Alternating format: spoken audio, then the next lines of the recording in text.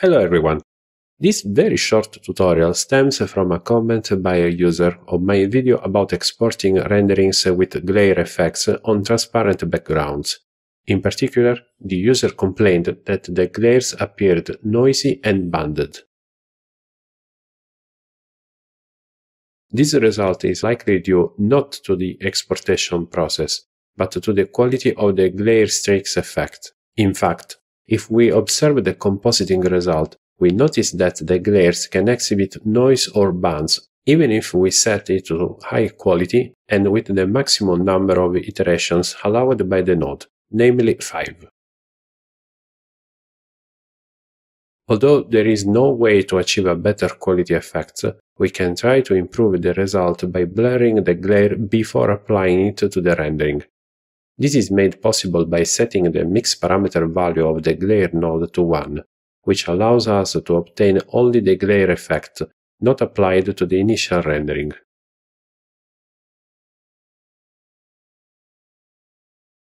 This allows us, in general, to modify the glare as desired, for example by increasing or decreasing its intensity using an RGB curves node.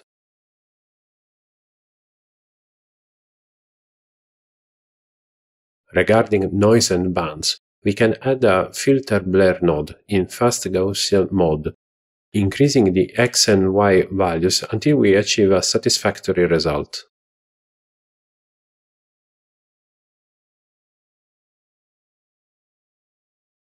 The output of this node can then be added to the original rendering using a color mix node in add mode, particularly by connecting the original rendering to the first input of add and the output of a blur to the second input of add.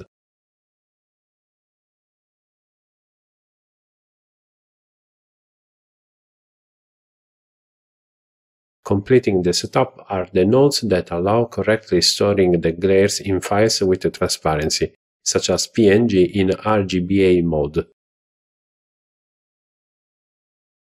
Before saying goodbye, I remind you that, as often happens with my video tutorials, the text version of this video tutorial is available for free download at the link provided in the description.